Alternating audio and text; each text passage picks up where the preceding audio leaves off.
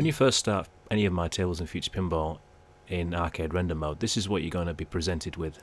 You'll see that the overlay at the top is partially obscured, and there's a HUD display which is obscuring the top left portion of the screen. So what we need to do now is convert this desktop table into a PinCab table. So we go in the editor here, and as you can see, this is the hologram in the editor. So we first of all unlock it, and then we need to drag it down the table slightly into a new position where it won't be obscured by the top of the table, and we lock that into a new position.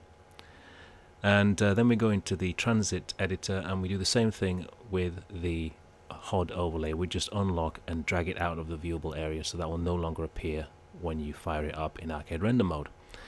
And while we're in the editor, you might as well take out the arcade game room, which is in the background. You don't need it, so unlock and delete it. That will free up a little bit of processing power. And also make sure that you save your changes when you exit the table, so you don't have to do this every time. And now you can see the adjusted image on the right is you can see the video screen much clearer, and the HUD overlay has gone.